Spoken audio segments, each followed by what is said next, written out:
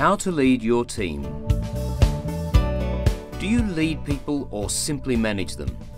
If you're running a team, there are some simple fundamentals that can help you lead them effectively. It starts with having a clear vision of what you wish the team to achieve. The best way to do this is to involve the team. What vision makes sense for the team, bearing in mind how the team fits into the overall company? This vision is what the team should strive for. There should be constant reminders of this in emails, on posters, at team meetings, and at regular one-on-ones. A vision needs to be supported with objectives or goals. In any business, you'll probably have had your goals set for you to some degree. However, you still have the flexibility to create your own goals. If you run your own business, setting clear goals is key to giving the staff direction. They need to know why they're coming to work, beyond just collecting their pay. We suggest having 3, 4, or 5 key goals and make sure you can track performance against each one. So now you have goals. That's the easy bit. But what's the plan for achieving those goals? Again, this is where you can brainstorm with the team. Remember that the plan should be something that the team can influence on a weekly basis as part of their role.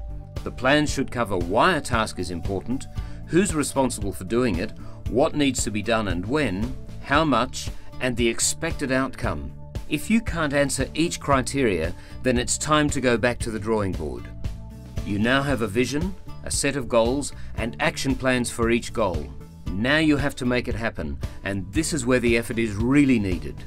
First, have a weekly meeting cycle where you discuss the performance of the team and what they need to do in the coming week to support their action plans.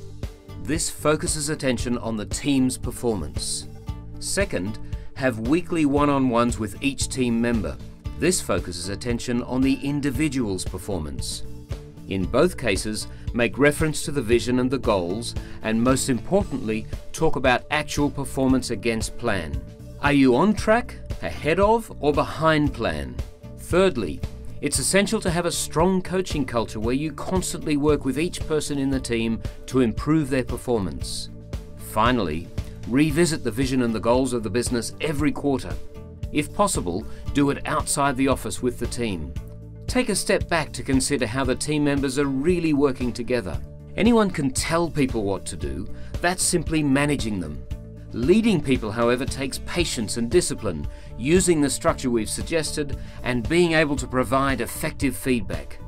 So if you have the privilege of leading a team of people to produce challenging results, use this framework to create an environment in which they'll do their very best to deliver.